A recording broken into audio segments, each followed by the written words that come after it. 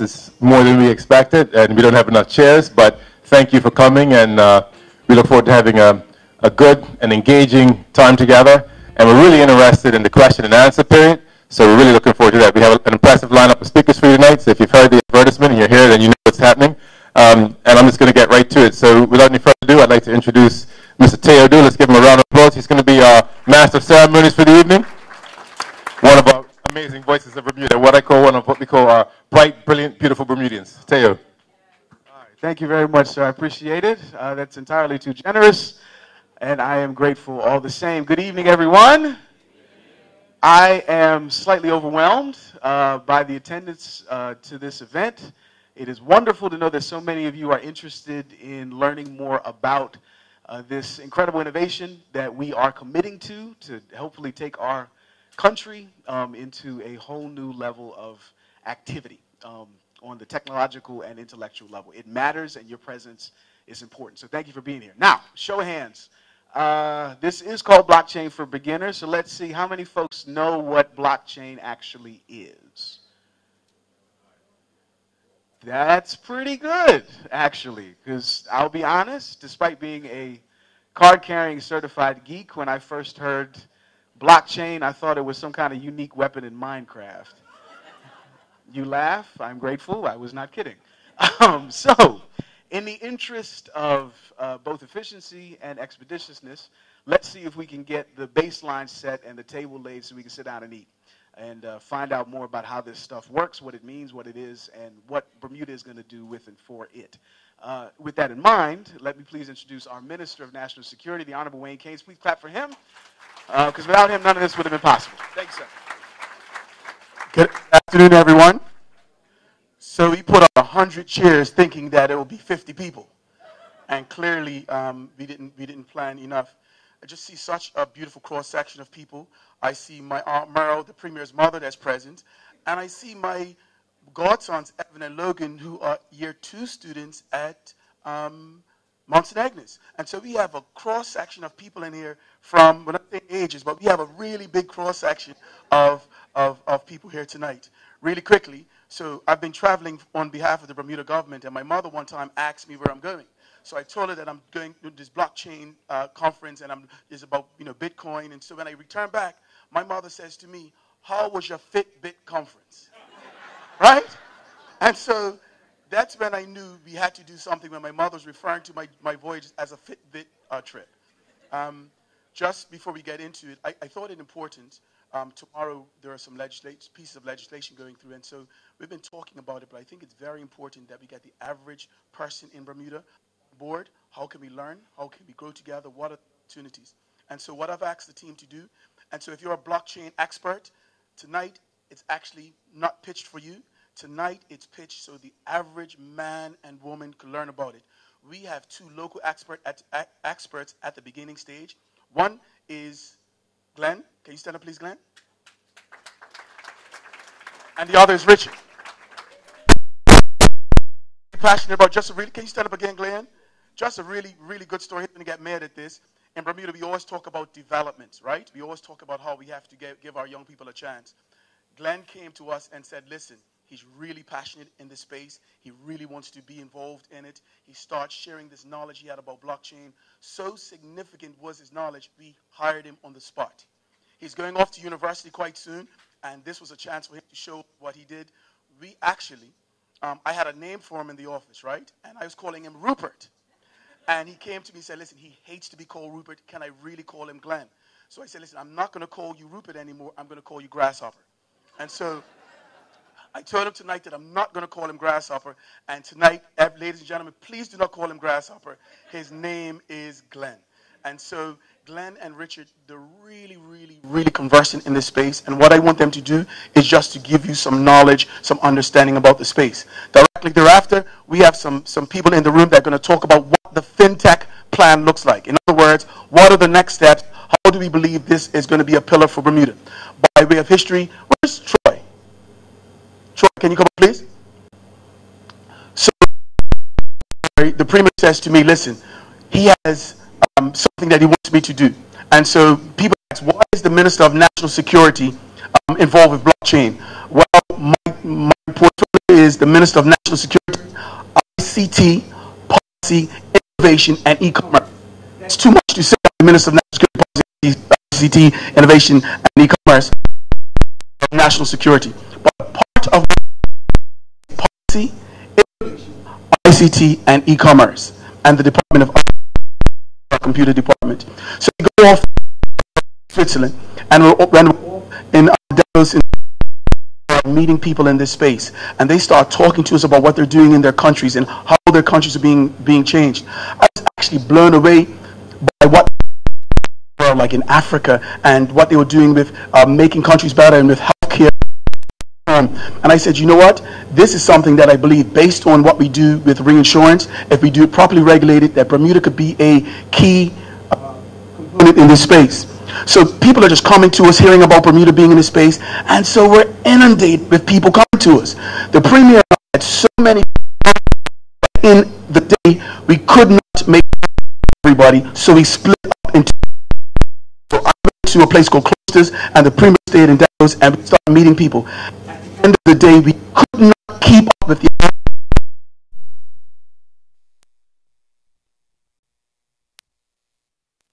when I realized that we were actually onto something.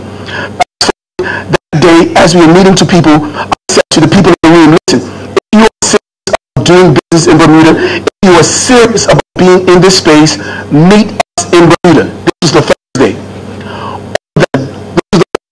Monday, 14 different companies at their own expense met in Bermuda. We sat in the room and we got the whiteboard and we whiteboarded what we wanted Bermuda to be in this space. At the very end of the 2 days, we had what we call a fintech plan. We're going to go through that this afternoon. What I like about this space, more importantly than anything, we have companies that are setting up in Bermuda.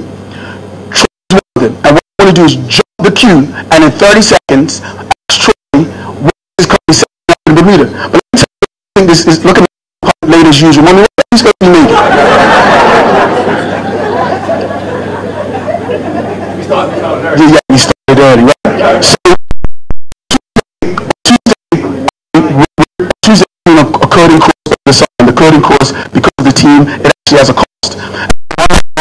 Coding course said to me, listen, this is a really crucial program. My son has talent, my son has verve. I'm a single mom. I would love for my son to attend this course. He's really passionate about coding, but I can't afford it. Yes. So I reached out to Troy. He said, listen, this is something that's coming to Bermuda. He reached out to the mom and he covered the entire course for her son for the entire summer. That's been my experience in this space on a multiple levels. Troy, because a lot of people don't get it. You have anywhere you can go in the world. Tell what you're doing and why you set up your company in Bermuda. First of all, you have the most beautiful country in the entire world. I can't get enough of this place.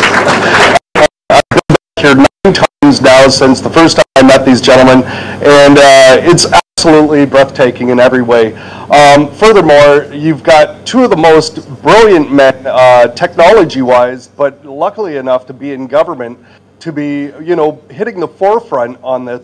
There's so many other countries in this space struggling to move forward, but these guys are really setting the bench higher than everybody. And when we were looking to establish our company somewhere in the world, I could have done it back in my home country, Canada, or anywhere else, but we want to be with the best, doing the best, so that we're looked upon as being the best. And there's no other place than Bermuda right now. Legislation is really key in this.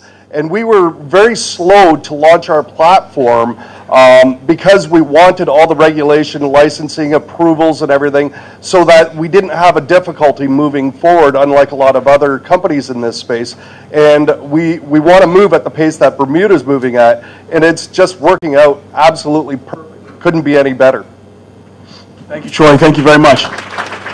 So we're going to get started. We have a number of other companies. See the gentleman from BitFury that are here. We have a few other companies that are setting up in Bermuda that are just here. Just by way of explanation, we're going to have our 2 local experts who are going to give the blockchain for Bermuda's explanation. Then we have John Narraway. He has on the Blockstar t-shirt and the purple Pumas. Real cool. I like it. I like it. I like it. Yes, and John is going to give an overview of the Bermuda plan, and then we're going to go to questions and answers. And so we're going to do questions and answers. But what we do, we have the whole team here, and so we're going to all get together and answer the questions. So Richard is your world. Ladies and gentlemen, let's give Richard a round of applause. Well, thank you, Minister. Good evening to all government ministers that are in the House. Giving me the protocol. But by happenstance, I stumbled across this industry, right? I have an IT background, and I was researching this thing called money and how it's derived and all this good stuff. But I will say that when I first got exposed to it, I was really against it. I was like fearful of it. I was dismissive of it. That's not me. Until I started really hitting the books on it, and I started doing my own independent research, and I said, this can really change the world. And I truly believe that. And I'll start with this one saying I say all the time. Technology changes everything it touches. Those that are older than me and my age and older can remember when we used to stick our finger in a little dial thing and used to hit and then just go back and stick it in another number and turn. Where are those things? They're gone. We adapted. We adapted to ATM machines, debit cards, and credit cards. So blockchain makes things easy. So I'm going to rely on technology for a second. We've handpicked a video that I want you to listen to. I'm going to shut up for a minute, have you listen to this video, and then I'm going to surmise after it's done.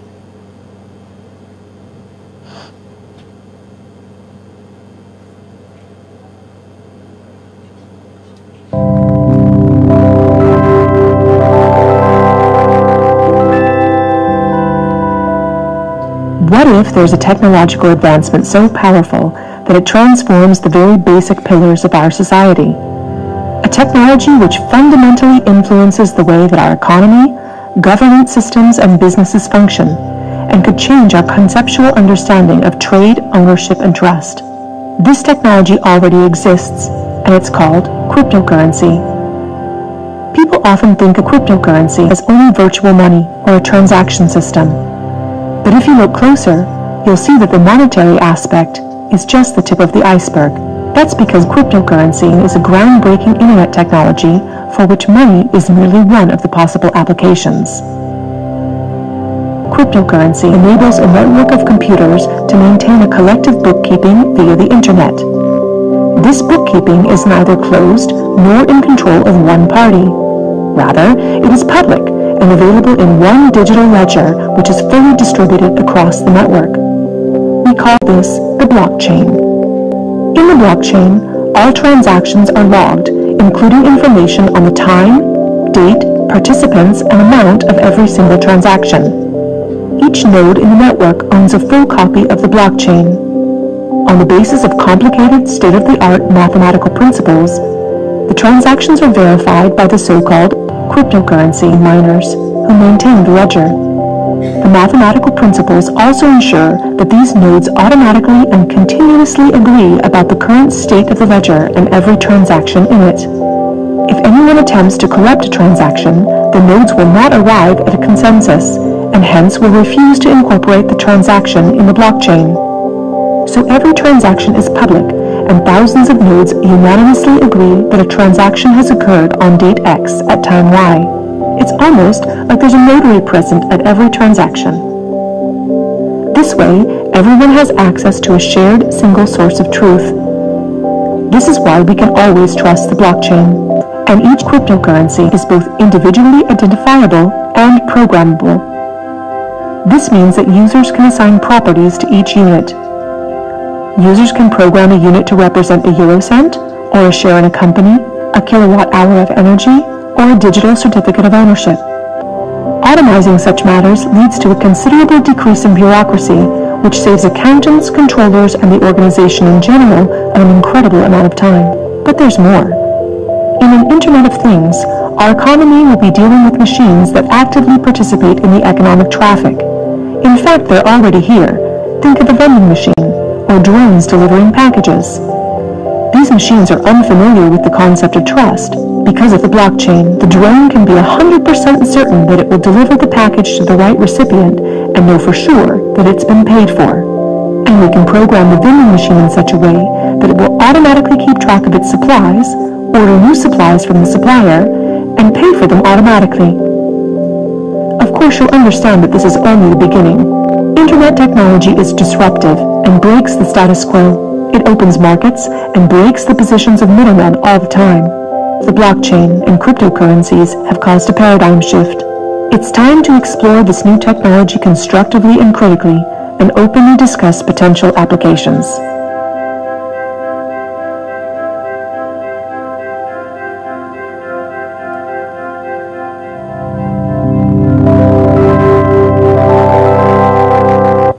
And so that's the end of my presentation. Thank you very much. And so no, the blockchain, right? As I like to call it, I call it the full consensus distributed ledger technology. That's basically what it is.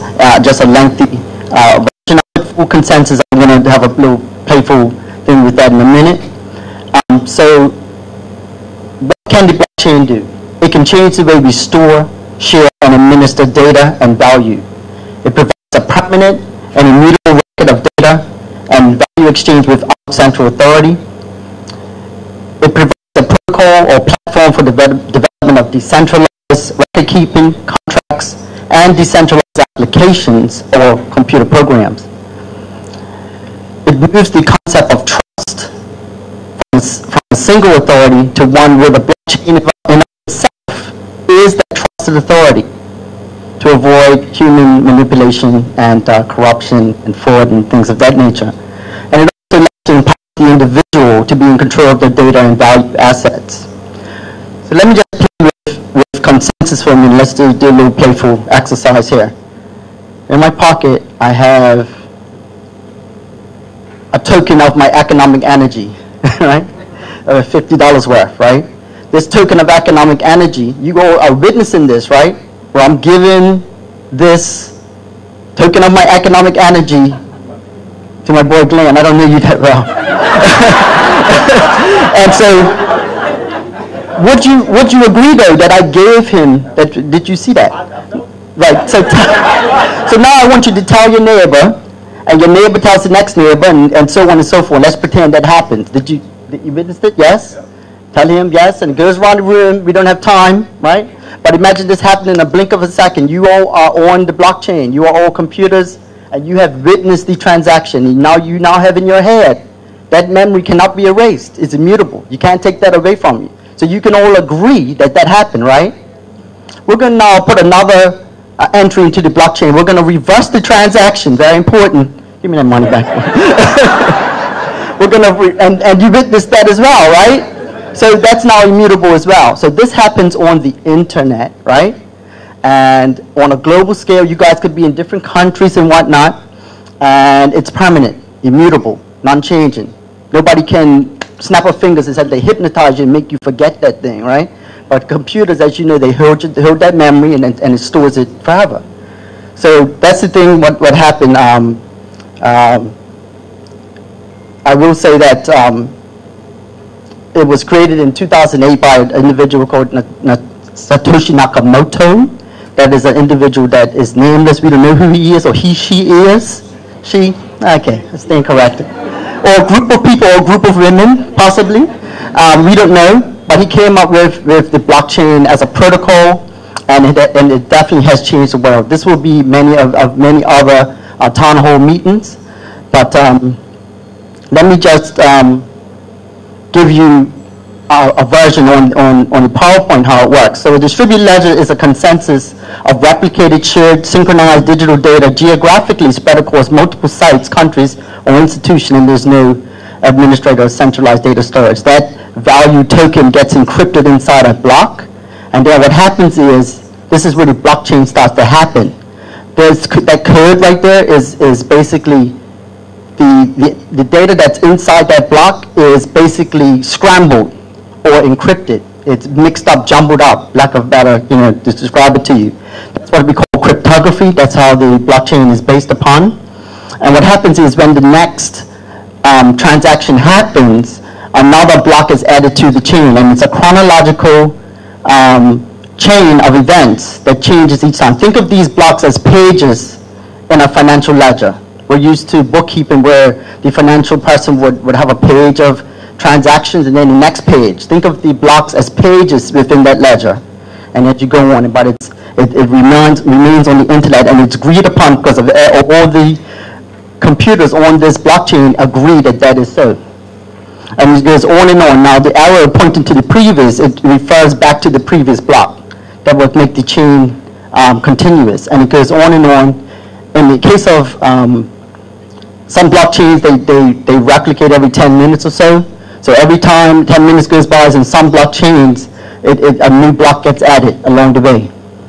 So I'm going to end with this. My time is short, but the power of blockchain technology is that algorithmically enforce private agreements and community principles at a global scale by shifting the cost of trust and coordination to the network. This is what allows blockchains to create new markets where they couldn't exist before. So in other words, we're going to have some new markets where they didn't exist before in this country, and I applaud the government for taking the initiative, for inviting these companies to come to our shores and domicile here. This could rightly be the third pillar of our economy. I truly believe that. But it exists where it couldn't exist before, rather for political or economic reasons, hopefully both. To do this, we have to be able to trust the blockchain because of the technology, and also trust that no one controls it. And with that, I'm going to turn it over. Please clap it up for Mr. Richard Augustus, financial historian, technologist, and blockchain expert. So do we have a better sense of how the blockchain works? Yeah, we're getting it? And can you feel the minister's passion, though? Like, can you feel the real potential of this to become the third pillar of our economy? Because one of the things that I took from the minister's introduction is that in the same way that for a generation or so, reinsurance, we have been a global hub for that business, we could be a global hub for the blockchain. And that keeps Bermuda in the economic position that we all aspire to, and I could not be more excited about or grateful for that opportunity existing. So let's introduce, and please clap it up for this young man, Glenn Simmons, a.k.a. Glenn Simmons. Good afternoon, everyone. My name is Glenn Simmons, a.k.a. Glenn Simmons. So today I want to talk about four main ideas. The first idea I want to talk about is technological progress.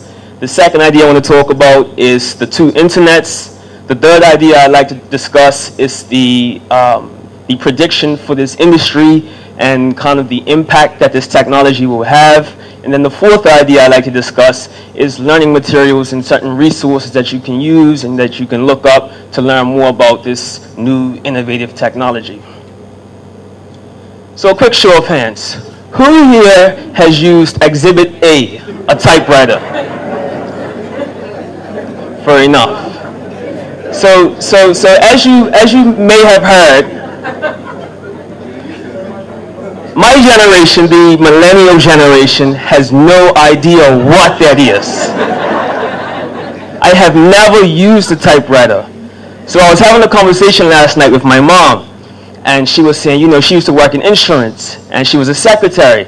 So she said, back in the day in insurance, I used to draft contracts, and I had to sit there and kind of type out, documents, and I have to press it, and the ink, goes into the paper, and if I make a mistake, I have to get my whiteout, or I have to start all over again.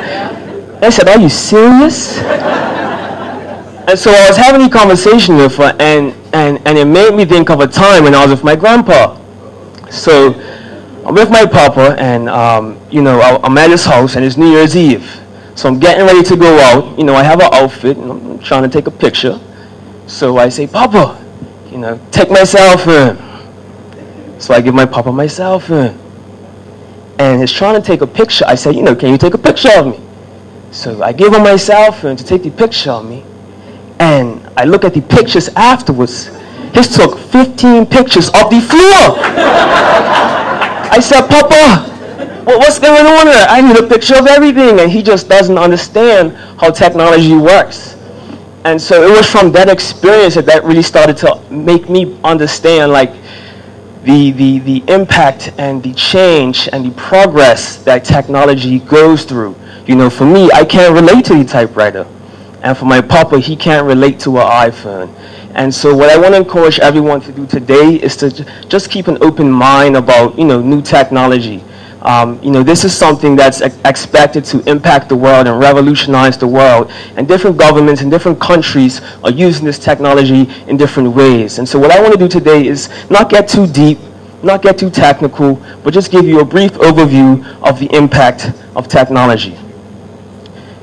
And so the computers came about. The personal computer came out in about 1982, right?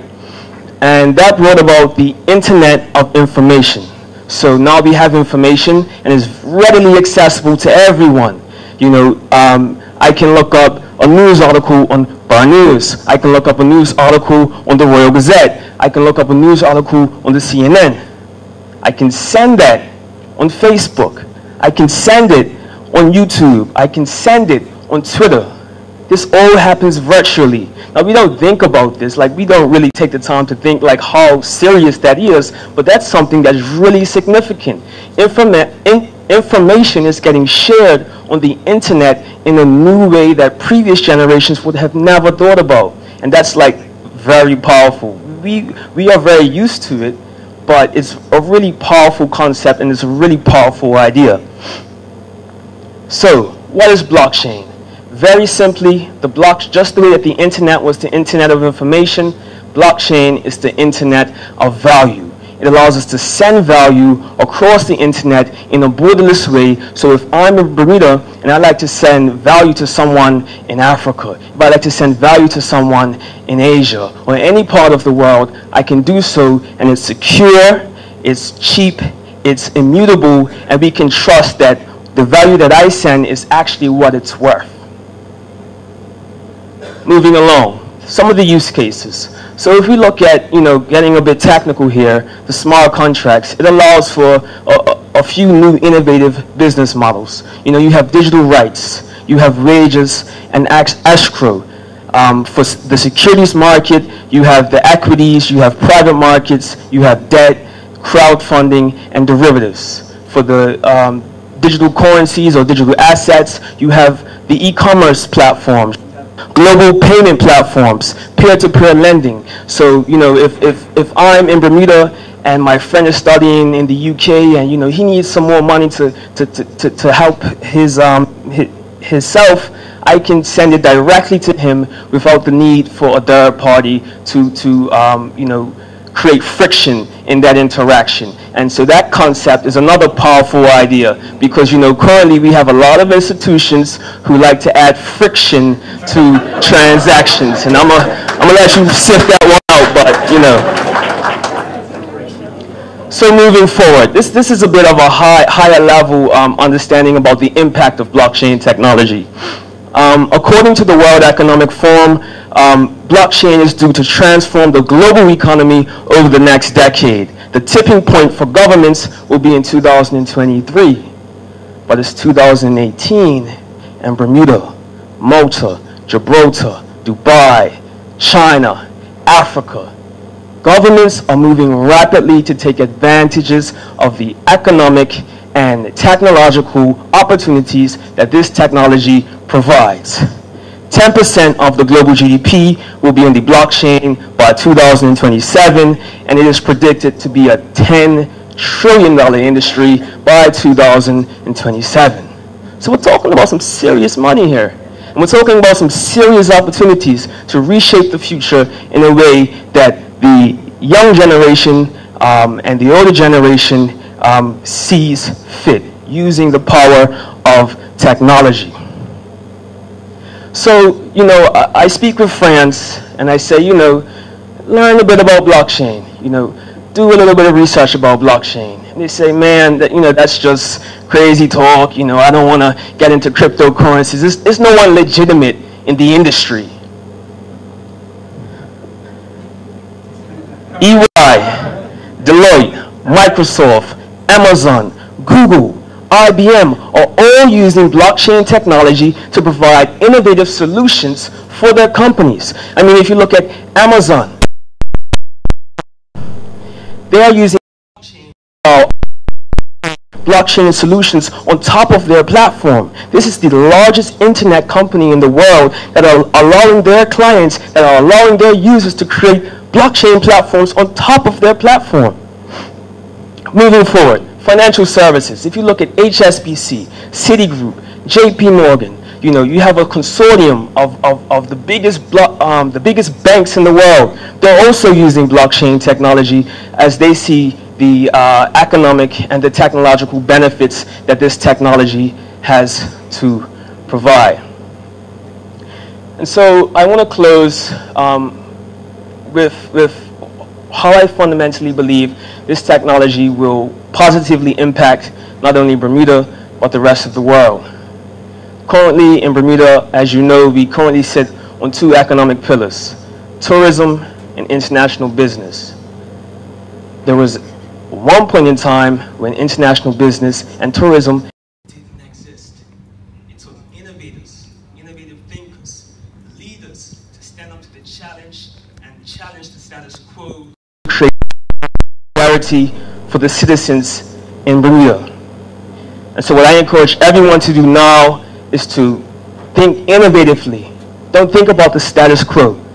Don't think about the typewriter. Think about the computer. And with that being said, thank you so much for listening. Enjoy.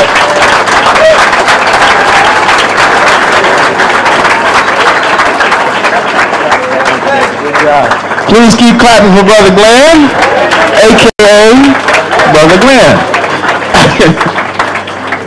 For a spectacular presentation. He is only 23 years old and a proud graduate of the Berkeley Institutes. And I say that as a Warren Academy graduate, so you know that matters. Thank you very much for that, brother. Also for providing us all with an entirely new context in which to use the word friction. It's new, it's classy, I dig it. Now, coming to communicate with us now is John Narroway, a tech-entrepreneur and consultant, and one of the biggest brains in the room, I am led to understand. And also, based on the public pool, best-dressed fella in the building. So please clap it up for Mr. John Narroway. So I just want to start out by saying I apologize. I did not attend the speech class that Minister Keynes was giving this morning because those first two were just unbelievable presentations and definitely echoes the energy that we are dealing with day in and day out. So my job is not to sell you on blockchain right now. So my job is to remove the Kool-Aid from everybody and let's get real about what we're trying to do here in Bermuda with this technology and try to take it in what's been 2 years journey for us at the BDA and looking for another pillar of the economy and boiling that down into 7 minutes. So wish me luck. So fintech in itself, think of it as not an industry. We are going to mix this up a little bit over the next couple of years, but think of it as a battle cry. Okay? It's fundamentally we are at the stage where we're replumbing the financial world. We're replumbing what it means to engage as citizens on Earth because it's broken, right? Like we saw 2008, 2009, we've seen it break many, many times, cycle after cycle. And this is the next generation of this, and it's some of the greatest minds are working on it, and it's really, really encouraging for mankind to know that it's a global movement, not just something for, if you will, the 1%. This is coming from the grassroots, and it's really, really important. So just want to take you through the journey that we've been through in 2 years. So we were looking for another pillar for the economy. Within the BDA, my role is looking to the future. I spend most of my time in the future tense. I have the best job in the world. Like I get to play around with AI and quantum computing and space stuff, and it's really, really cool. The whole time we're trying to figure out, could we use this stuff in Bermuda? Could this actually have a meaningful impact in Bermuda? Not for a nameplate of a law firm, which is not a bad thing to have, but ultimately so that we have a future and a future economy, and even for myself and my wife, that our kids have the ability to come back and participate in this economy doing what they really love to do, and it being in something that's diverse away from what we're currently, what our two pillars are presently. So really it's about how did we identify the future opportunities. So a quick story, we thought we were really going to push really, really hard on InsurTech last year. We spent a lot of effort looking at insurtech, and there's a lot going on in insurance tech. I mean, when we're talking about the replumbing of financial networks, the insurance industry is definitely replumbing right now. And there's a lot of interesting things happening around how you buy insurance and how you're going to be buying insurance in the future. So we thought that would be a really good area for Bermuda to play a leading role because, well, our economy is built on insurance right now. And we were going to presentations, and the interesting thing was that people were actually getting up on stage and started talking about blockchain as being core to what they were doing. And then they started talking about how they needed to raise money for their new insurance startup that they were working on. They're saying, well, we actually raised all of our money doing a token launch. And we're like looking at each other going, what's a token launch? We better figure this out. So we started digging into it, and then by last summer we realized this was pretty real because there was more money going into ICOs or token launches or coin launches that was going into the market for traditional venture capital.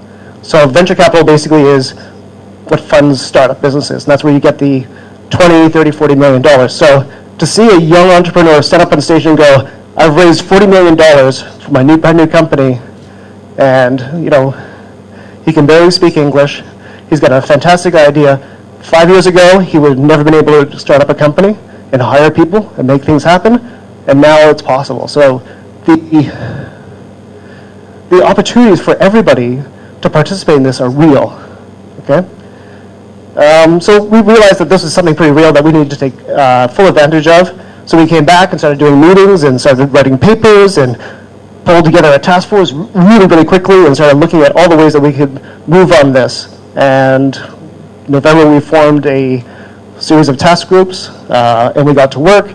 The minister mentioned we did a conference in Davos, and we were able to bring some of the best minds together into a room for a couple of days, and we mapped out what the future of Bermuda could look like. And since then, we have been, it's just been nonstop, really. The energy is unbelievable. We're seeing not the negatives of it. We're seeing so much of the positives of it. The real companies are coming to us. The big guys are coming to us. We are holding ourselves out there to say we are the quality jurisdiction. That we're not looking for everybody in the space to come to Bermuda because we realize that there's going to be a big shakeout at some point, and there's those that are ready for it and that those aren't. But the really big guys are coming to us and are really interested in what we're doing, and that's proof positive that we're doing the right things and saying the right things right now. So the first thing we had to do was identify the opportunity, and we've done that really, really well. The second thing we have to do is we have to build this ecosystem. And to do that, we've kind of broken it down into 4 areas. I really should have done slides because it'd be much easier, but we've broken it down into 4 areas. First being policy. That's our regulations and our laws. And we've gotten to work on that. We've done a fantastic job around building that legislative framework and rules and regulations that are going to govern this.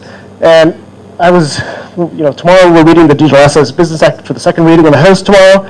I actually reread it this morning with fresh eyes, as fresh as you have at 8 o'clock in the morning, but I was rereading it this morning and I realized that this is really going to be tough for them. Like, this is actually very comprehensive. It is not going to be for those that are looking for a place to hide. This is definitely going to be fully transparent. This is definitely going to require physical presence for all of these companies. They are going to have a complement of staff here, and I think that holds well for when we start talking about jobs. They're going to have compliance people. They're going to have marketing people. They're going to have financial controllers in place. And that's what Bermuda's always been really, really good at. And that's an extension of what we've been able to build here within the insurance industry. The next thing we have to do is identify actually what are the right bits and pieces of this category to get involved with.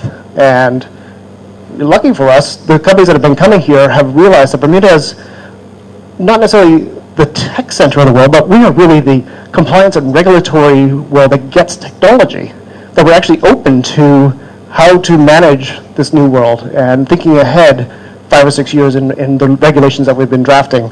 So when we've had companies such as Binance that have come to the island, have signed an agreement, they are the biggest cryptocurrency exchange in the world. They're trading over $1 billion a day, and they're going to be based in Bermuda. But they're not looking to necessarily do the technology here right now. They're using Bermuda for their compliance office, their global compliance office, which means they're going to use Bermuda for what Bermuda does really, really well.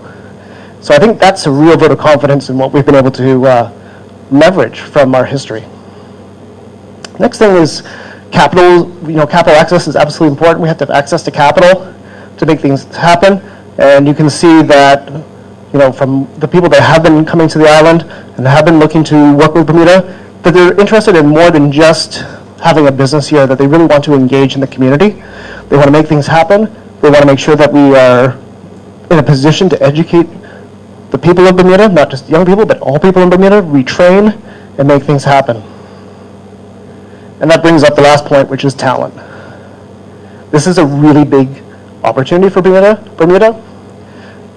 And there's the saying that, luck is, 50% preparation and 50% opportunity. I think that holds true in any case. And in this case, it's absolutely true that, we are prepared in so many aspects of this. And we just have to make sure that our young people are ready to go, that we're encouraging them to explore every option possible the next couple of years, to take advantage of everything that comes along in terms of training, whether it's here or away.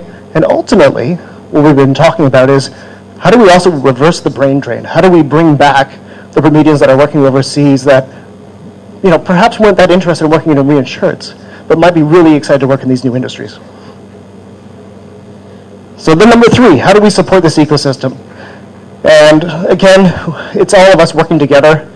It's all of us as an island being welcoming, to being encouraging, to not getting this confused with what the latest story was in the Wall Street Journal, but actually realizing that this is a real industry, this is a real movement, and that Bermuda is leading the charge, as we always have, around financial regulation. So with that, I want to thank everybody for being here. It's standing room only. It's so encouraging to see everybody here, so thank you very much.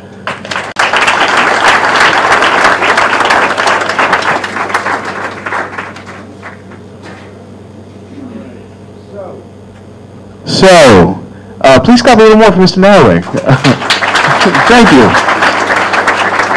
And if we can get all the speakers and the rest of the... forgive me, we will get to the especially interesting component of the evening, which is to say the question and answer in a second.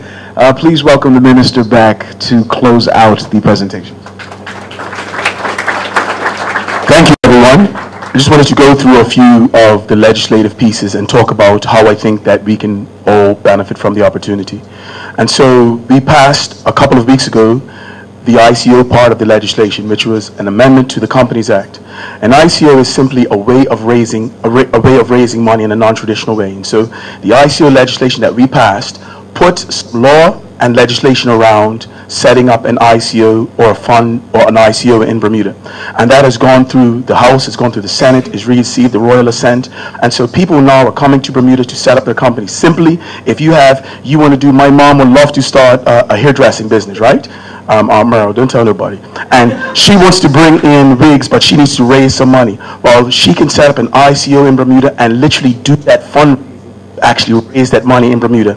And now companies are coming from all over the world based on the legislation that we have put in place.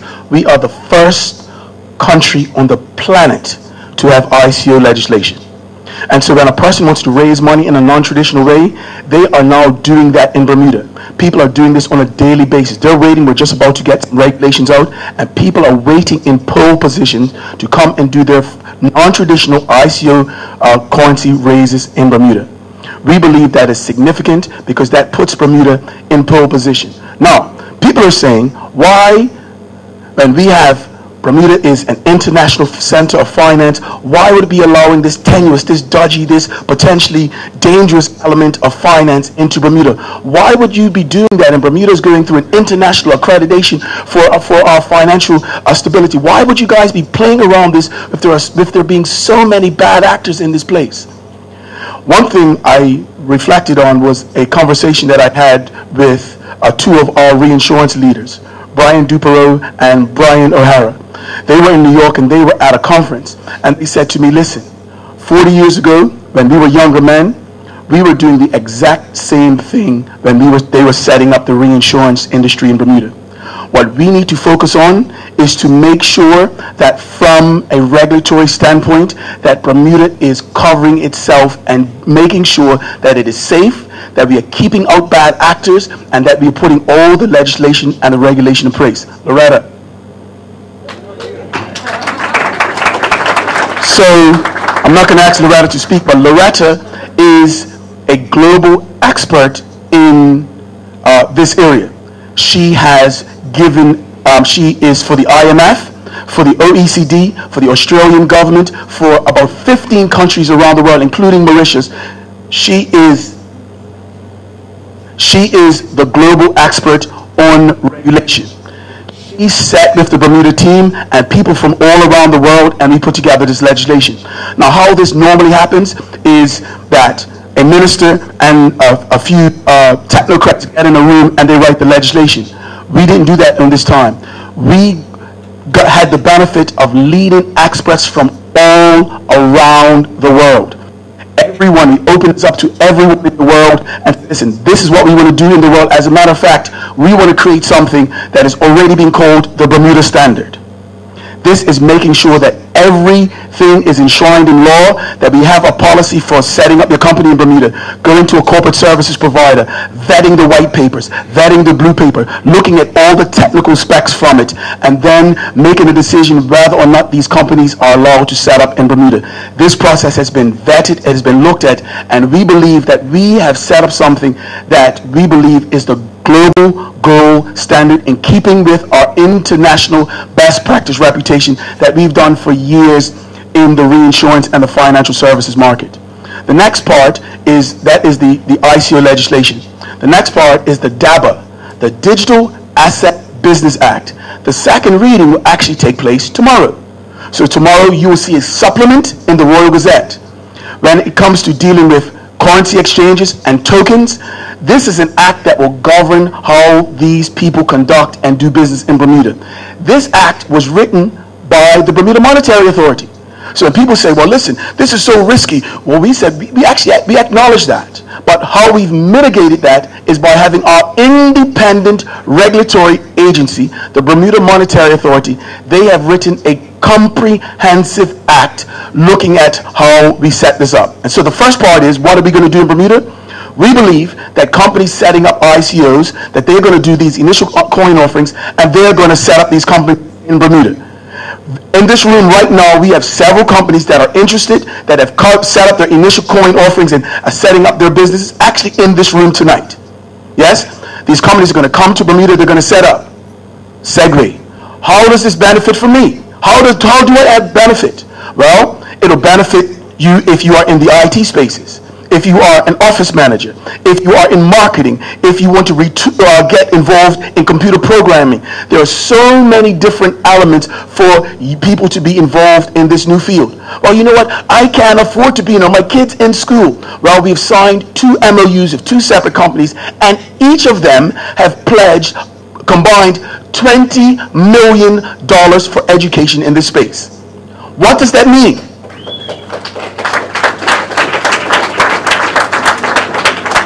What does that mean?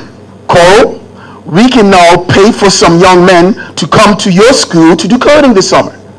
We can go into our schools and we can partner with our community schools to make sure that everybody's getting upgraded. If you have a child and they want to study anything to do with technology, we now have the ability to send people away to school. Or you might be working at a help desk in a company and you want to transfer those skills over, but you're going to need a little help doing a couple 12-week courses. We're saying that we now have gotten from the people that have set up in Bermuda, we now have the ability to get people trained and to be in these spaces. It's exciting. I received a call from a lady the other day. Binance is one of the biggest exchanges in Bermuda. They have committed to setting up in Bermuda. In the first year, in the first 6 months, hiring 40 Bermudians. A lady, she contacted me the other day, said, Mr. Kane, somebody's playing a prank on me. I'm like, please explain. Well, somebody's calling me about a job, or somebody's hacked one of my Instagram accounts. So I understood what she was saying. She said to me, listen, person from a HR company reached out to me and asked me, saw my interest on LinkedIn, and they've asked me, do I want to be hired by this company, Binance? I reached out to the CEO and Binance and said, listen, you have to check your website. People are actually reaching out to Bermudians and making them these crazy offers, and I just don't want people to lose confidence in what you guys are doing. He said, that's not anybody being foolish. That's actually my team just reaching out to Bermudians to see if they need an opportunity. And so literally, this guy was just on LinkedIn hitting Bermudians' profiles and asking them, doing online interviews, and basically picking up people to be on a team. I actually know somebody that's in this room right now that was recently hired by one of these companies, Salt, and was given an opportunity. And so the hiring is now to start taking places. Companies are now starting to come to Bermuda. So the first phase is the ICO part, that is people doing initial coin offerings and setting up their companies in Bermuda. The next phase is the DABA, the Digital Asset Business Act. That will be the second reading in the House in Parliament tomorrow. Listen to the debate tomorrow. They're going to ask some difficult questions. How are we going to protect our infrastructure? How are we going to make sure bad actors don't come to Bermuda? We will have to account for that in Parliament tomorrow. That will start at approximately lunchtime tomorrow, just after lunch tomorrow. Listen to the debate. You will understand more now after you've heard this conversation. There are people that want to set up something called exchanges, or people that want to do token offerings, and that legislation is everything that governs that. How you conduct this business in Bermuda. It sets up the ability for the Bermuda government to regulate it. It puts periods of incarceration if you break the act. A requirement for these companies to have a physical presence in Bermuda and to have significant members of their staff in Bermuda. The next part that we're going to do is incubators. An incubator or an accelerator is, you have a good idea and you might want to set up a company, but you want to do a company, but you're not sure if this is something that has legs or if this is something that's going to be commercially viable. So we want to set up an incubator where people can come to Bermuda with all of their ideas, where they can come with all of their dreams, their aspirations, and we're going to set up incubators, and there are companies in Bermuda that have been reaching out where there are buildings, or they're going to partner, and where there are laboratories where people are going to be able to come and set up companies in Bermuda. I received a call from a company in London last night, and they said, listen, they're really excited in Bermuda. They're going to set up the ICO, the fundraising element in Bermuda. They've already sourced a local law firm, but they said, you know what? To see if I want to stay in Bermuda, do you have a place where I can actually just put 3 people in Bermuda just to see what ideas we can bounce off the people in the room? The reason why an incubator is so crucial, because you can have 30 different companies in one room. Remember the old Silicon Valley? So if you're in a room and you're saying, okay, this works or this doesn't work, and you have 30 companies in a room, we believe there's a synergies. And suppose if 1 or 2 of those companies become the next Amazon or the next Google, well, we're hoping that they will stay in Bermuda.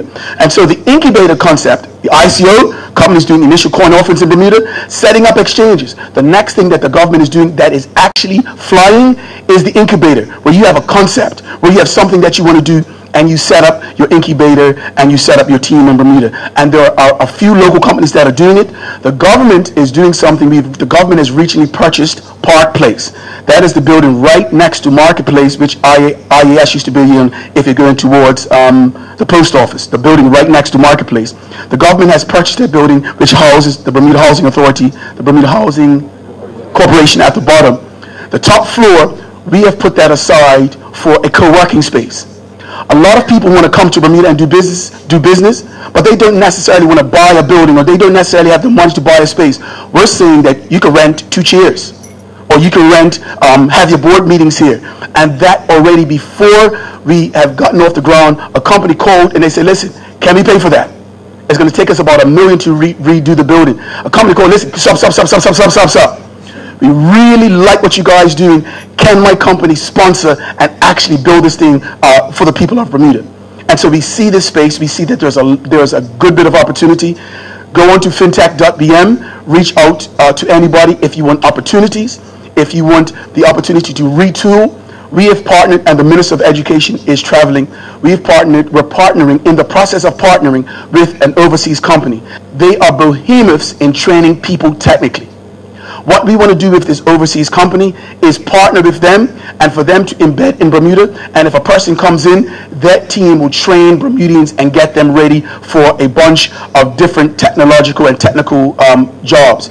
We went to New York and we saw this company, and we saw coders, help desk people. We saw there was literally 200 people working in this business, but the leading people in this space were being trained by these companies. So if you are Google and you want two help desk people, or you want two coders, you don't go anywhere over the world. You go to this company who you've partnered with, and you say, listen, I want these three people. This company's going to be like, roger that. I got these three people in Bermuda. We are going to give you 12 weeks, 3 months, and guess what? You don't have to go looking anywhere around this world. We are going to train these people in Bermuda for this opportunity. And so what the partnership looks like is people that need opportunities, need education, need retooling. We think that this is an awesome opportunity. I'll be the first person to hold up my hand. I do not believe that this is a magic bullet.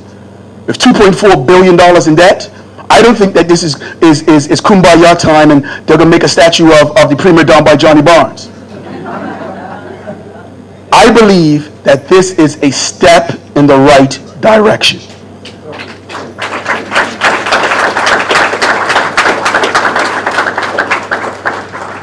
I came into a space, and guess what? The average Bermudian that's a little younger than me, they know 3 times as much as me about the space. There is a Bermuda crypto Facebook group. These are some of the most brilliant minds in this space, and it's like 150 Bermudians on it. And everything that I'm telling you, they can do so in their sleep. And so that you know, there are a number of Bermudians that are really excited and they're really passionate about. The last thing that I'm most passionate about, so people keep using this word cryptocurrency. You notice that we are using the word fintech. We believe that with our reinsurance model in Bermuda, we believe that reinsurance companies that want to put that on the blockchain and do it with reinsurance, that they're going to come to Bermuda and use all the expertise of the people in this room, and they're going to do that through RegTech. We met a company last week in Bermuda that they are a medical technology company. They want to come and they want to get a drop of blood from everybody in this room. They can tell if you have Alzheimer's, dementia. They want to take all of that information and they want to put that on the blockchain. Wait, why is that important? Well, imagine if everywhere around the world we can take everybody's medical records that are in Africa and only have acute care, but they don't have to keep their records. But now we can put all of those records on the blockchain.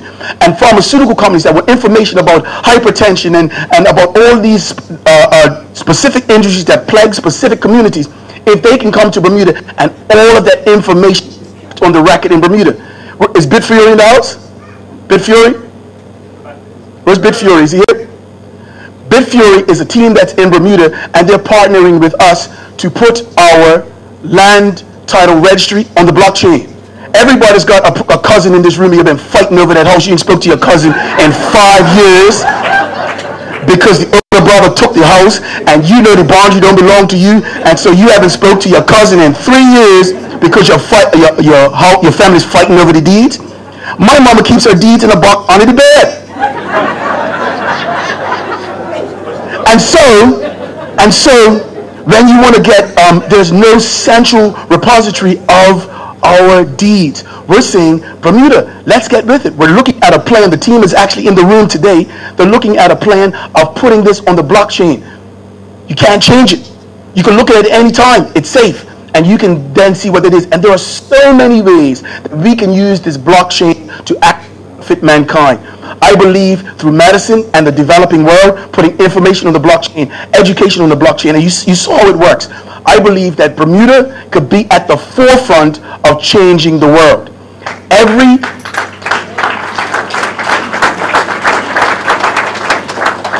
We are all prone to think about blockchain and fintech with reference to cryptocurrencies. I actually believe that is a huge money earner for this country. But I ask you, my people, my fellow Bermudians, do not focus on that. I believe that we can change humanity through blockchain technology. I believe we can, listen, check this out. I believe the majority of the world who are unbanked, who do not have the ability to be educated, I believe that the benefit and the greatness in this technology are getting young people in the rest of the world that will never get education, that will never get medicine, never have the medical records, who will never have to be banked. I believe that this is how the blockchain and this technology will change the world. How do we find ourselves in this?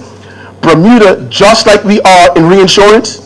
In England, out of every 14 cars on the road in England, 3 of them are insured out of Bermuda. After 9/11, the then President Bush called 7 business leaders in the world to come and to see how New York will get bailed out of all of the money. Do you know he called 2 CEOs of 2 Bermudian companies out of that number? In other words, this country has always punched above its weight. We didn't do this by osmosis or by being just nice people. People come to this country because we are well regulated. Why did Troy and his team come to Bermuda? Because we have a legal system that is second to none. Because we have professionals. Because we have a trusted, legitimate government. That they can look, what are the pillars of success, why they will come to Bermuda?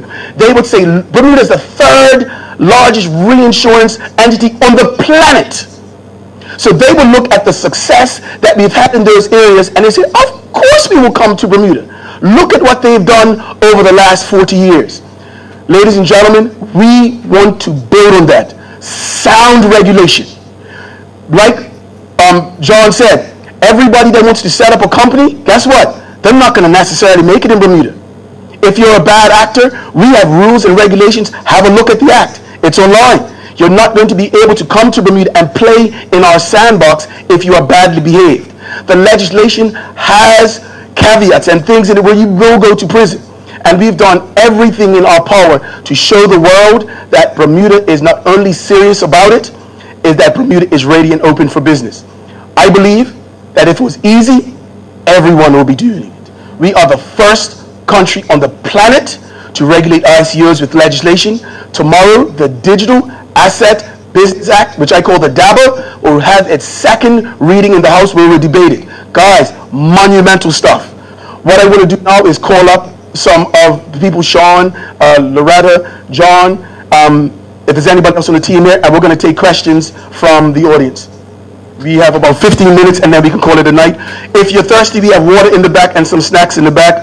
We're going to go easy on the sugar. We know about the sugar tax, so we have water. I don't want to go against another. And I want to acknowledge the Premier in his absence. Truly, he is the push behind this. As many of you may or may not know, the Premier has a master's in computer science from George Washington University. He is a behemoth in this space, and so then your leader is a technologist and he lives in this space. It is not a Herculean feat to push him in a space that he lives in every day, and we operate under his behest with his guidance, and I'd just like to thank him in his absence for his work with this.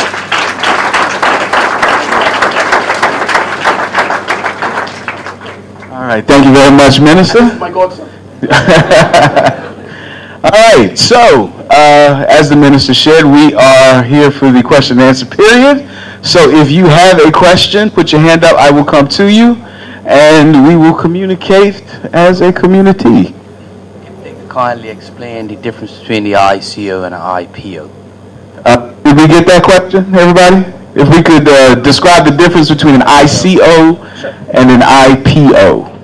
Okay, so really quickly, difference between an IPO and an ICO. So an IPO tends to be something that happens with a company when it reaches a certain amount of maturity. Usually it's after it's defined what its product is, it has a track record, and they're looking to do a major expansion, so they're going to go to a public market and say, we have value, would you like to buy into this because we think our value is going to go up? And that usually happens in a mature company. It's a way of raising additional capital at a later stage for that company. ICOs are a little bit different in that they're looking to raise money to actually build their idea. So it's highly, highly speculative, but the idea is that coming out of the gates, we're going to give you a token of value that we think when our idea really does take off in the future, that's going to be tradable for something. Kind of like buying iTunes cards before they build the iTunes store. Is kind of what they're doing. So they're pre-funding their business. They're saying we have a really good idea. If you like the idea well enough, throw a little bit of money our way. We'll give you something in return. Highly speculative. Could go good. Could go bad. That's what it is. So buyer beware. Fully, we got to be legit about it. Buyer beware. But that's the fundamental differences. Time's up. Okay. All right. Sorry. Well, first and foremost, I think I can safely say that no matter what, Minister Keynes, you're definitely going to be giving a speech at my wedding because I need a hype man like you in my life. But more seriously, I kind of look around the room and I see a lot of people that I've seen at the FinTech Summit earlier on today, or some of the other town hall meetings. So it's pretty safe to say that we're slowly developing a bit of a cult around this, which is quite impressive. That being said, Minister, you've addressed the points around education, around the fact that there's been no sort of template regulation for us to follow, and then the naysayers as well. So I'm curious, what in your opinion has been our biggest challenge, hurdle, etc., in sort of this early adoption in what is fintech? So I don't like to use the word naysayers. I think that the concern, the reticence, the apprehension around it, I believe that it's justified. I believe that it's very important that we get this right. So sometimes you will hear a debate in the House and you hear the opposition and the government clash swords with reference to this area. That is healthy. That's a huge part of the Westminster system. But more importantly, when people raise the concerns in this space, I believe that makes us dot our I's and cross our T's. I think the biggest challenge in this space is exactly why we're here tonight, just learning more about it. And so when somebody says cryptocurrency, so I like the show Billions. Anybody ever watch Billions? So I'm watching Billions this weekend, right, as you do, and it's a scene where my favorite character, he is doing something dodgy, right? So he does an illegal business deal, and he says to the guy at the end, "I'm not going to pay you in cash. Here's a key. I'm going to pay you in cryptocurrency." And I was horrified. I'm like, "No! We're trying to do this in Bermuda, right?" Where there is so much misinformation in this space, and I think our responsibility is to get Bermudians away from this cryptocurrency talk and into the fintech talk, and to show the world what Bermuda could be. And so if we did anything tonight, we want to show Bermuda that just like we evolved into the reinsurance space, med tech, reinsurance tech, we want to start looking at all the different opportunities. So if you have a pharmaceutical company, we want you to set up, you know what, we want to see what the possibilities are in Bermuda. And if we alleviate all the focus on cryptocurrencies, I believe that we will make some huge advances as a country. And if I could just add to that, right now this space isn't regulated at all, anywhere. Lots of countries are trying to find a solution for it. The U.S. in particular is having a really hard time with it because you've got the federal level of regulation and then you've got all the state level regulation. And it's impossible for the two to meet. A nimble place like Bermuda that has this sort of reputation for being solid regulated jurisdiction is really, it's the smaller countries like ourselves that are going to be the early adopters here and are going to be the ones that can set it up properly and correctly out of the gate. So this is a great opportunity for us. We're not alone here. There are other countries that are right on our heels, nipping at our heels, like Singapore, that are working on creating these regimes similarly. And Mauritius, and Loretta knows all of them. And this is where we're going to actually set ourselves apart. So I think the BMA is doing a fantastic job. All right. Sir, just before you pass the mic, could you introduce yourself to the crowd? Sorry, Sean Moran from the Bermuda Business Development Agency. I work with John. All right, thanks, sir. One thing, I noticed that Keynes was mentioning of the whole issue of cryptocurrencies, and there seems to be a problem because of the FUD that's around it, right? But at the same time, you're dealing with ICOs, you're dealing with cryptocurrencies, because really that's what it comes down to. You're looking for a means of funding somebody's venture. And at the end of the day, these tokens, which is cryptocurrency, these tokens are being traded on Binance, which you mentioned. And I think more so people just need to be educated to the fact that cryptocurrencies is not a problem. I think it's just that at the end of the day, you do have bad actors in the space. It's new technology, and you will have that. But if people take our time to investigate the technologies that they themselves are looking to invest in, because to some extent it is an investment. You're going to be putting money towards someone's idea, and at the end of the day looking to recuperate some reward at some point, or use that token to buy that service. So on one hand, I think, first of all, it's for everyone to do their own research and to find out what it is. I've been buying cryptocurrencies for a while now, but at the same time, I spend some time researching different companies to find out what their company's offering is, who the team is that's involved in pulling it off. Maybe they've done something in the past that can help you, figure out where these guys are going and if they have a current product. So it might be a sense where you may have to wait if you think it's a great idea, and at the same time, it may be something you can move on because it's early, and you just know that these people have the background, the expertise from something they've done in the past. So just interrupting you. Yeah. Just interrupting you. I think the government has a responsibility to minimize bad actors being in that space. I think when a company sets up an ICO, I think we have to open the kimono and look what the fund is being raised for. Who are the people? You know, we have to hold them accountable for setting up in Bermuda. Like the Latin is caveat emptor, buyer beware. I think that's important. But when you set up a regulatory body, which will be the Bermuda Monetary Authority for digital assets, we believe that it's very important when a company sets up a digital asset for us to know who the players are, what the fund is being raised for, to look at all of the players in that fund. If you're going to set up in Bermuda, you can't do it from Russia. You have to have a physical presence with some of your key players in Bermuda. I actually agree with everything that you said, but in order for us not to fall afoul with our international regulators, not to fall afoul with our international bodies, we have to make sure that we put the regulatory elements in place. Really quickly, the biggest thing in this space that we have to protect is called AML, KYC, anti-money laundering, and know your customer. This is the space where everybody's saying, how will you protect the people that are coming to Bermuda? How will you make sure that information is correct? We have to make sure that everyone coming in this space, because when the regulated bodies look at Bermuda, they want to see that Bermuda is being overtly protective of the regulatory environment. And that's why we believe that we have to be so hardcore, to coin a phrase, with the regulation. And thank you very much for that, Minister. I want to exercise a little moderator's privilege, if I may. Can I get a show of hands of folks that know what cryptocurrency is? Okay, so not everybody, not really. Could we explain what cryptocurrency is? Because that is distinct and separate from blockchain technology. And clarifying the distinction between the two, I think, is key. Oh.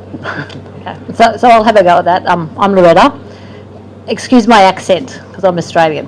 So cryptocurrency was the first application of blockchain. Blockchain is the underlying technology of these things that we're talking about. So cryptocurrency is a peer-to-peer exchange of value between me and you. So it's like me walking up to you, giving you that and taking your pen. We've done an exchange. It has no middleman between us. We've just done that. And it's whatever we perceive that value to be. So is my bottle of water worth your pen? I don't know. But fiat currency has a value on it because it's issued by governments. So a cryptocurrency is a barter. It's an exchange. Whether I think what my bottle of water is worth or whether it's the pen, that's all it is. So we're talking about a commodity. And commodities came out of money. So long time ago in history, people used to barter for wheat, for corn. When they're going back to the Egyptians, that got really hard, and then people started to use things like coins or pieces of stone. That got too difficult too, and then we moved on to things like gold. So eventually, 400 years ago, we had systems where government said, we'll issue pieces of paper that have written on it that this is worth a certain amount of value. So that's how what money actually essentially came out of a cryptocurrency. So cryptocurrency is the first application of the blockchain. But what the blockchain is, it's the underlying technology. And the technology itself is it's the extension of the internet. So the internet gave us the ability to transfer data between each other. But the one thing the internet didn't do was make us transfer that securely. So Bitcoin was the first cryptocurrency, and what Bitcoin did, it was a peer-to-peer exchange of value. Bitcoin solved the one problem, or two problems actually in history. One was when you go into a bank and you give them your money, they give it to somebody else. So Bitcoin solved what they call the double spend problem. I can't spend my Bitcoin or give it to somebody else without it actually existing. And the other thing Bitcoin did, it's the new security protocol of the internet. So the first time in history, this transfer of my bottle of water digitally and the pen is secure. And it's secure because the database is decentralised. So that security protocol, that security layer of what Bitcoin did for the world is phenomenal. So now we can move value, but we can move it securely. And you all probably don't know that the man that actually built the internet is a man called Robert Kahn. He's a very good friend of mine, and he didn't really mean to build the internet. All he did was building a messaging system for services in America for different armed forces. So, and I said to him, so what is this? And he said, yeah, one thing I didn't solve was the security. And you don't know, since the day that he actually built the internet, there is something like 29 different protocol levels that sit above that. We just use the internet every day, nobody cares. So what you found with Bitcoin, it was the first security protocol, so it's actually solved the security of the internet. Now what happens in the next 10 years, you're going to have protocols develop. So by the time we even talk about this in 10 years, it's not going to be an issue, but we will have a new security level of the internet. So that's what the cryptocurrency is, and that's how it actually changed what we're talking about. So this is actually effectively the next generation of the internet. All this is a move of making a transfer of data like we use the internet secure. Does that answer the question? Just prices on the cryptocurrencies on the stock exchange. They're being traded. One goes up, one goes down. Huge amount of difference. Okay. Do you want to repeat the question? No, you repeat. Oh, okay. So you're asking me. Okay. So why is there a fluctuation? So every asset class is tradable.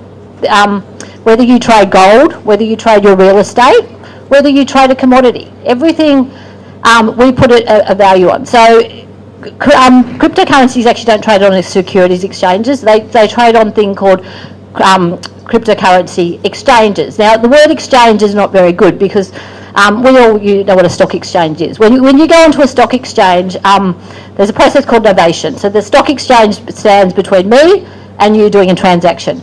So what we're actually talking about is digital marketplaces. These exchanges are just marketplaces where you and I go and exchange our coins or our cryptocurrency. It's very new. And people ask me all the time, would you invest in cryptocurrency? I don't know. I shouldn't be giving anyone advice because it's what you perceive. Why do you go and buy a bottle of wine that you go and trade? Because you think it's going up. Why do you buy a piece of land? So everything has a value to what you and I perceive it to. So people trade these things because they think that they're going to make money. And you can trade cryptocurrencies between other cryptocurrencies. You can trade it as money. It's very volatile because it's a very, very young industry. Very, very young. And nothing in life that we all do is without risk. So you just remember that every time you go and put money into something, you only ever put as much money as you can afford to lose. So we all have to understand what risk is, and risk profiles of trading things like cryptocurrencies is very volatile and can be very dangerous. So why are they volatile? Because people perceive their value to be very different. My question is principally, I guess, to the government of Bermuda, the minister. I'm very cautious. I'm very cautious about this whole scenario, primarily because it occurred to me that it could be a glorified pyramid scheme, another something that's come to the island to drain and suck our blood, so to speak. And so I'm very skeptical and very cautious about the move that we're about to make in that regard. Just two questions. That's an observation that can be addressed as well. But the other issue was every business comes to this island with a glorified idea of we're going to provide job opportunities for Radians, education, the whole 9 yards. The gaming or gambling lot have done the same thing. Those who want to put drugs are doing the same thing. Those who doing alcohol are doing the same thing. And so this is what creates all this iffiness in my head. Have the principals involved in this particular trading, have they, for our endorsement, Bermudian endorsement, Bermudian government endorsement, have they given us $500 million to pay for our endorsement of a product that is, at this point, still phantom for us? It's like ghost, it's phantom. You have no tangible stuff in our hand to say this is what it is. In other words, we've endorsed them, but I don't see anywhere where anyone has said we've given you $300 million to come into your port, but we have your endorsement. I'm not going to talk about what may happen under the table because I know that you're doing better business than that. I've listened to you very carefully. My question still hinges on the fact that they've asked for our endorsement. Are they getting our endorsement free, or are they going to pay for our endorsement? Since we're going through legislative, we're taking up time, we're taking up money, we're taking energy, we're flying all over the place. Are these people paying for our endorsement? And secondly, but very importantly, is this another glorified pyramid scheme which has done so much injury to so many people? Do we have to get in, get what we can get out, or are we going to be sucked in and forced to remain there and. So you've asked the questions that nobody else has asked, right? Normally what happens, somebody puts that on the Royal Gazette anonymously. To your credit, you have stood up in a room with your peers, your family, and your friends, and you've asked a question directly. For that, I respect you. Huh? That's huge. So here's the thing. We can't take any of this personally. This is a new world. The reason why you've heard me stress 15 times tonight that we're not saying the cryptocurrency stuff, but using that as our flagship, we are saying fintech. What does fintech mean? Fintech is simply the ability for somebody with a technology-based company to set up in Bermuda. So tomorrow, the first thing we said, we're going to look at incubators, people setting up companies in Bermuda. When a company wants to, let me go back, to set up an ICO, an initial coin offering in Bermuda, there is a vetting process. Under the Companies Act, there are specific legal hurdles that have to take place when a person is incorporated. Under the Companies Act, the ICO Act is an extension of the Companies Act. So there are legal provisions the entire way through the act that will govern, protect, and hold the people accountable that are setting up businesses in Bermuda. So not some ICOs. Every single company has to go through a vetting process. That vetting process includes a name. They have to get a corporate service provider, which is a law firm that sets up their company. They have to, watch this, they have to be vetted by the Bermuda Monetary Authority. The Bermuda Monetary Authority, if you're a business from Africa, they have to go to the equivalent of the Bermuda Monetary Authority in Africa. They have to look at the financial proceedings. They have to look at how you govern yourself. They have to look at all the laws and regulations of that country. Before you get issued a license in Bermuda, all of those criteria have to be met, right? Check this out. Before you even be given a license to do an ICO raise. After you've been given permission to get in the rates, you have to do something that is called a white paper. Your white paper sets out what is the money going to be raised for, which will get rid of your pyramid themes. It sets up what is the business going to be used for. Who are the key people in the entity? What are the roles and the responsibilities? After the person submits the white paper, they still don't get it. The white paper is vetted by the FinTech Advisory Committee. The FinTech Advisory Committee, to prevent the bad actors from coming in, they look at your business plan line upon line, precept upon precept, and they say that this business gets the license. Yes? And that's how people get into space. People can set up a company in Bermuda. If somebody does an MOU, a memorandum of understanding, and they come forward, they're saying that they believe in Bermuda as a gesture of goodwill. They're just doing an initial indicator. Nobody's telling them that they have to do it, that they want to do and help education in Bermuda. With the greatest respect, I reject the Ponzi scheme or reject the pyramid scheme because it's based on nothing. If a person says they want to do a raise and they want to raise money, well, guess what? They're just simply saying they want to raise money.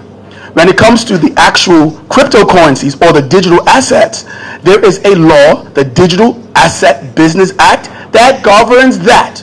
Tomorrow, listen on the radio, right? That's when we go in line by line. We're going to talk about that tomorrow. So if a company wants to set up in Bermuda and they want to do a token offering, or they want to set up an exchange, the DABA, the Digital Asset Business Act, that sets up all the rules, the ways how we govern business. It has huge $100,000 fines. It has periods of incarceration. And if you are a bad actor, guess which space you're not going to want to be in? You're not going to want to be in a heavily regulated space like Bermuda. And so when people start talking about how risky it is, we believe we've mitigated the risk. No one else in the world has laws surrounding cryptocurrency. It's the wild, wild west. The Bermuda said, remember, the act was written by the Bermuda Monetary Authority, an independent agency. So Wayne and David can't go in and take your money. This is regulated by an independent entity, the Bermuda Monetary Authority. Yes?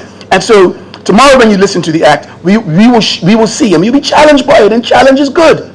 But we have to show how this thing is going to benefit the people of Bermuda.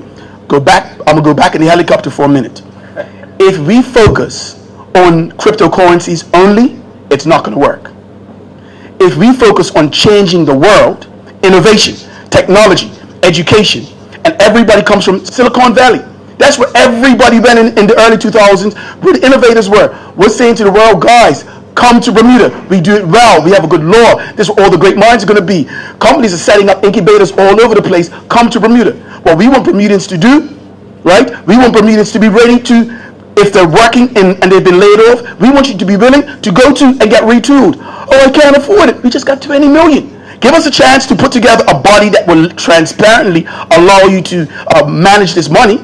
Give us an opportunity to set that up. But the key is that people are going to come to Bermuda. And for the first time in a very long time, we've been hearing about jobs leaving and jobs leaving and jobs leaving and people leaving. For the very first time in a long time, we have one word that I love. It's hope. It's hope. I believe that we are not out the woods yet.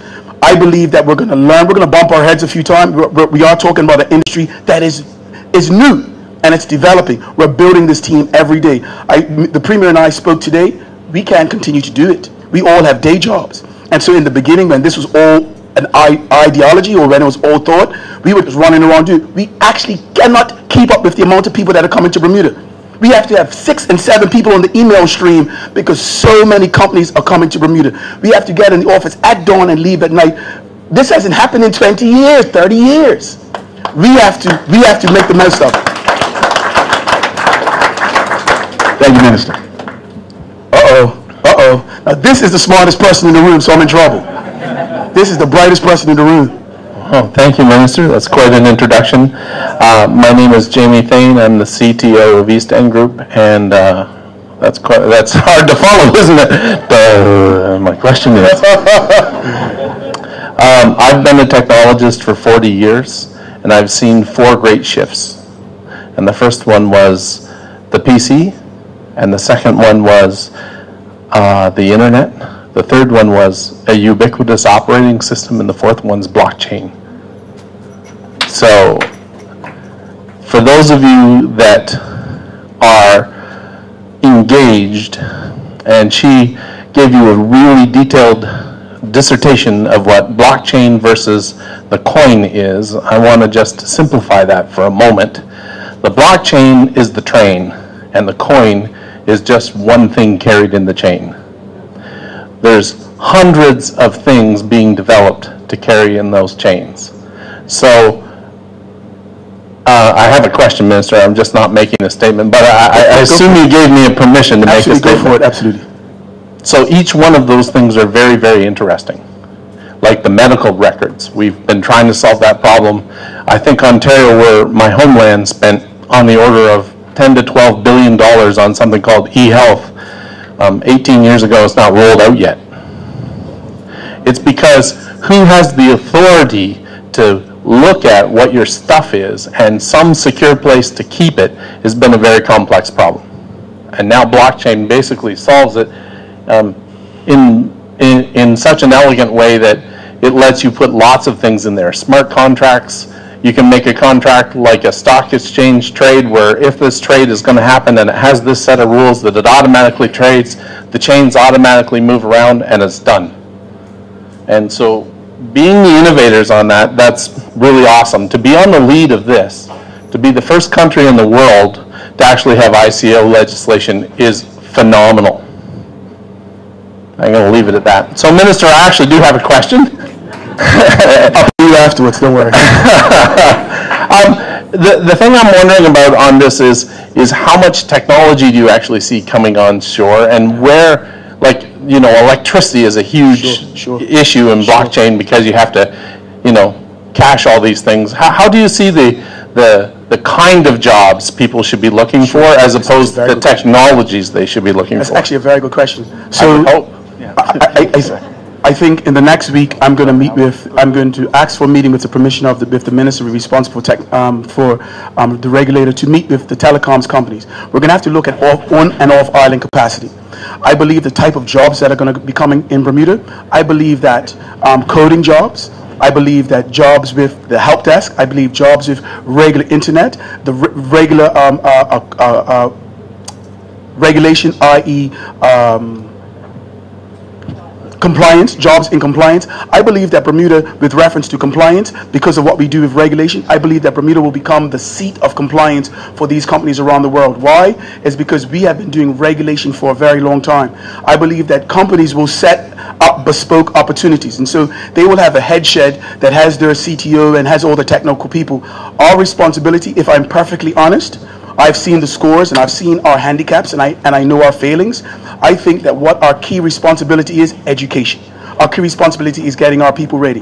When we first started having this conversation, Jamie, about 6 months ago, my focus was, how do I get Bermudians jobs? My focus has shifted. Is how do I get Bermudians ready for innovation? How do I get them ready to just embrace change? How do I get them to see that this could actually change everybody's life in the world? And if we started to get people educated about blockchain, educated about this space, I believe there will be a natural shift towards the opportunity, because first we're just saying, okay, how can Bermudians make money out of this? And it's almost like you're pimping the technology. And we've seen over years, if Bermudians are in the room and they don't have the opportunity to go up, and they're just piercing an opportunity and they're still living at Blackertown, well, they have no desire to make the country a better place, to row in and to see us all succeed. And so something that this government is very particular on, that this technology lends way to, it lends way to everyone in the society benefiting from it. So you don't have to be one of the 40 thieves to start one of these companies. You don't have to rely, look, check this out, no disrespect, you don't have to rely on the bank to get your idea to go forward to raise money for it. What this does, it shifts the power away from traditional sources of financing, from traditional sources of leadership. And I think that our responsibility is to embrace the technology and embrace the learning experience. All right, and this is the final question of the evening, so no pressure, brother. Good evening, everybody. I guess my question is sort of a statement. Anybody who knows me know I love this space, I love the fintech, I love blockchain, but I don't think we should put a bad light on cryptocurrency, because if you think about it, there will be no blockchain without Bitcoin. That's a fact. So what I'm trying to say is, I think it should go to education. Let's educate people on cryptocurrency versus, let's not talk about it so much. Because the brother here, I got what you were trying to say. He's got a good point. Let's think of, like you said, the person in the back of the street just said, you know what, I want to invest in stocks for the first time. For the people that read like Robert Kiyosaki, you know, they teach you, you want to invest for the first time. A cryptocurrency, one that's properly vetted, you know, it's a company, right? You look at it, like you said, you heard the shareholders or things of that nature. If the person says, look, I can spend $100, this crypto costs 3 cents.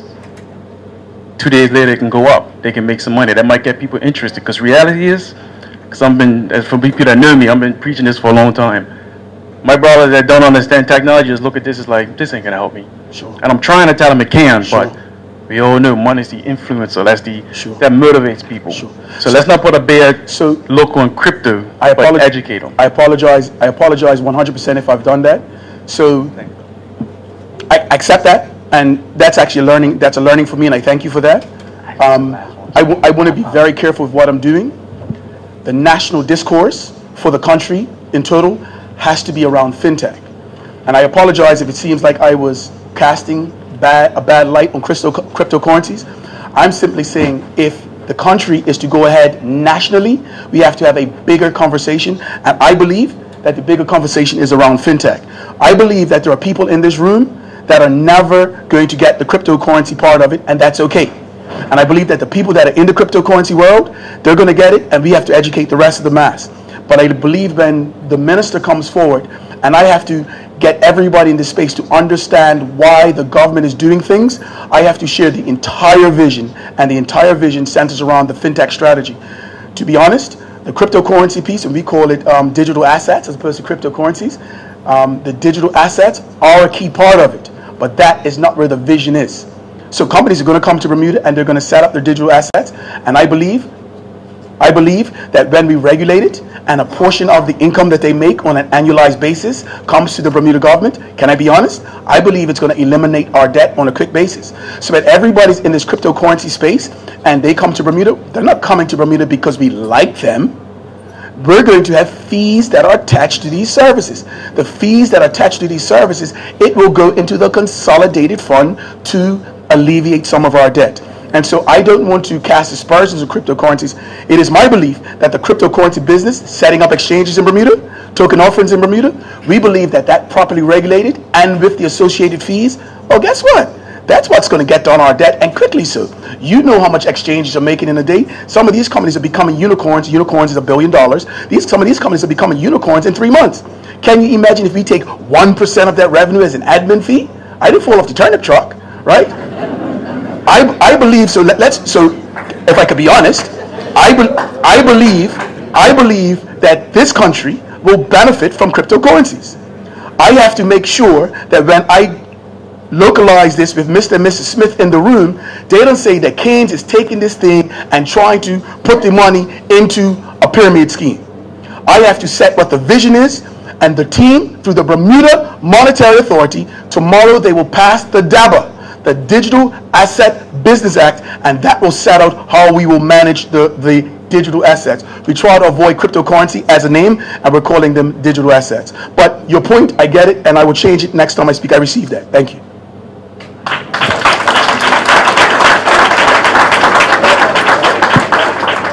All right, so that brings us to the end of tonight's proceedings. There are refreshments in the back if you're minded. And we're going to have the team that's going to hang out for a little while to answer some questions. So if you're minded to have some one-on-ones, please feel free. Thank you for joining us at the FinTech Blockchain for Beginners event. See you soon. Have a great night.